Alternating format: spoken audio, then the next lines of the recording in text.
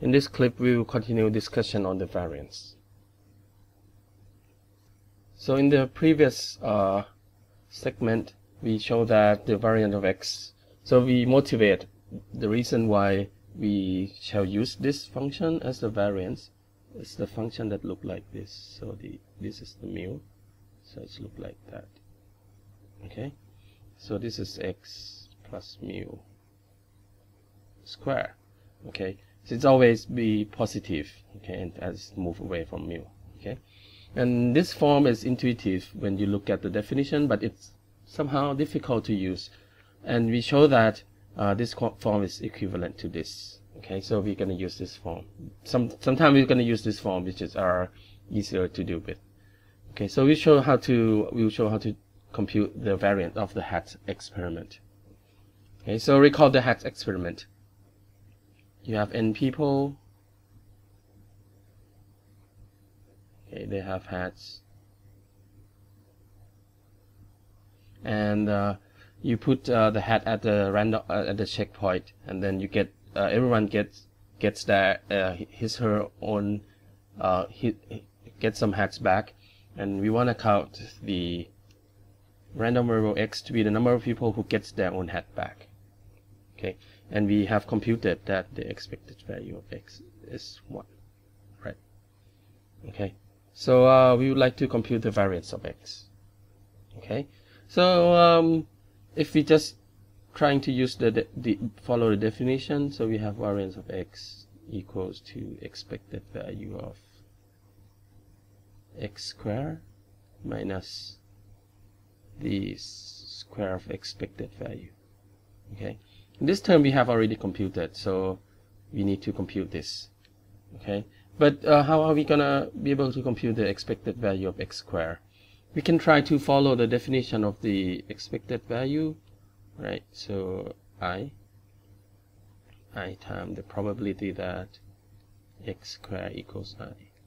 So that's the definition. But then it'd be very difficult to argue about this because the value of x squared might be like 4. Then it means like 2 people get their hat back.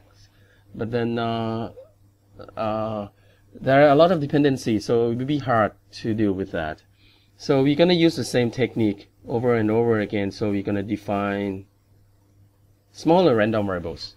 So we're going to define xi for I equals 1 to n to be 1 if person I gets own hat back, and to be 0 in other cases. Okay, and we know that x equals the sum of xi, right? Now we would like to plug this into this term, so we would like to compute the expected value of x squared, and that's equal to if we just put in this thing, so it's going to be expectation of the terms that looks like this. Okay, for each value of I. Okay, so if we work on this, you have to work on it in the practice, but then you can expand it out and it's gonna look like. Okay, so let me try to show you the example with small value of n, right? So the term would look like, okay, so let's write it here. So it looks like x1 plus x2 plus x3 times x1 plus x3, right? So what's the product of this? Okay, so you're gonna have some of the term will look like x1 times x1, right? x2 times x2, and so on, x3, and some will look like x1 times x2, right? So x1 times x2, x1 times x3, and so on. So these are the terms that come out from this product. So these are usually called a self term, square term, and these are usually called the cross term. So if you do that here, you're gonna get that this expectation will be will be, there will be two parts. One which are the square term, sorry, xi square, and one which are the cross term. So sum over I, sum over j, not equal to I of xi, xj, and you're taking the expectation over all this. Okay, so you can use the linearity of expectation to split these two terms out. So we are end up having to analyze the terms in two forms. One is the terms in this form, and another is the term in this form. So we'll do that separately, okay, in the next slide. Okay, so let's look at the square term first. Okay, so it's the expected value of xi square, right? So because this is just xi, so we can just, and it's just one random variable, so we can just try to follow the definition. So the xi, the value of xi is 1 or 0, so the value of xi square is going to be just 1 or 0. Okay, so it's going to be 0 square when xi is 0. So this is the probability of xi equals 0, plus they're going to be 1 square when xi is 1. Okay, so it turns out to be the same thing. So the expected value of xi square is just the expected value of xi, right? So this term is expected value of xi, and that's 1 over n, right? The probability that person I get her or his hat back is 1 over n. Okay, so that's the first term. Another term is the cross term. This cross term we get a little bit difficult to deal with, but not that bad. So expected value of xi, xj.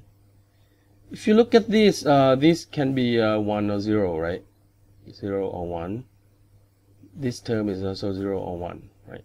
So it's going to be 0 many times, right? If any of these random variable becomes 0, then the terms become 0, right? So it's going to be 0 with some probabilities, right? xi equals 0 or xj equals 0, right? And then if it's going to be 1 only when both of them are 1. So it's going to be 1 when xi equals 1 and xj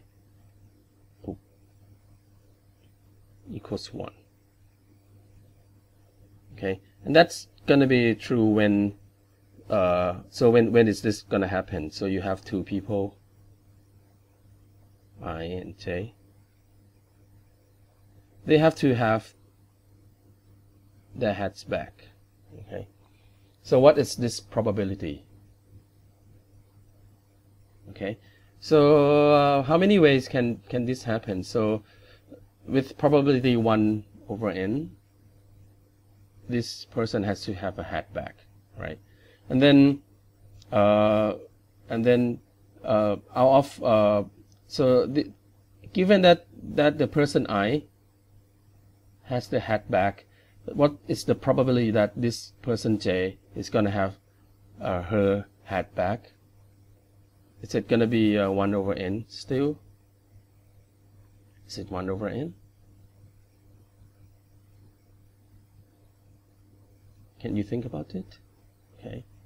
So the fact that the probability that this person gets her hat back, j, is going to be higher, right? Because one of the hat is gone and it's not j's hat, right?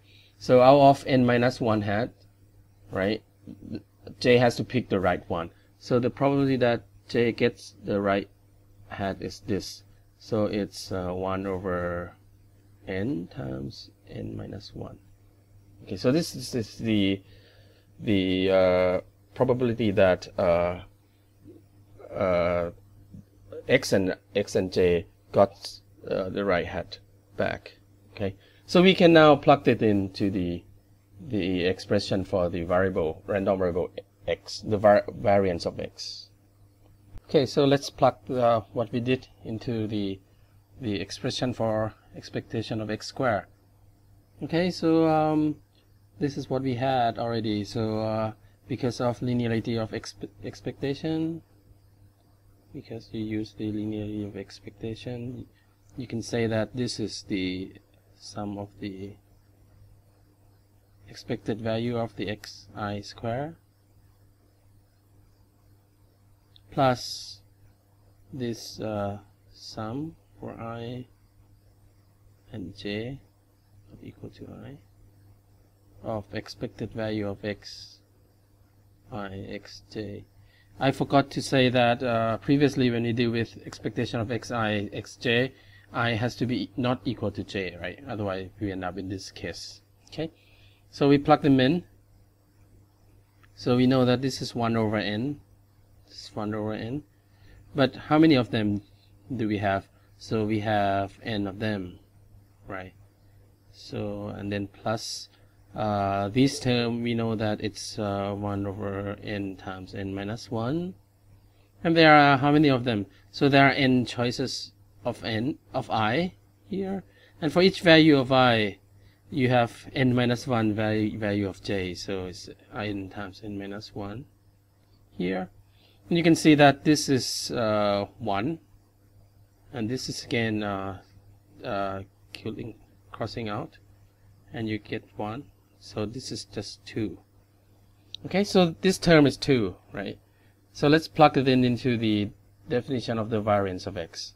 So we have that variance of x equals the expected value of x squared minus expected value of x squared.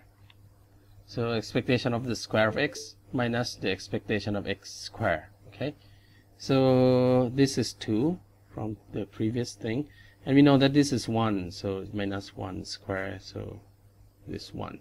So the variance of x in case of the x equals the number of people who get their hats back is 1. Okay, just 1. So expected value of x is 1, and the variance of x is also 1. Okay, so the question of at the end of this segment is that there's another dinner experiment. Okay, so you have to, in the practice, you have to compute the variance. Okay, and then try to compare it with the variance of x that we have already computed, which is 1, and see how they are differ, right? All right, so I'll see you in some later clips. Bye. Thank you.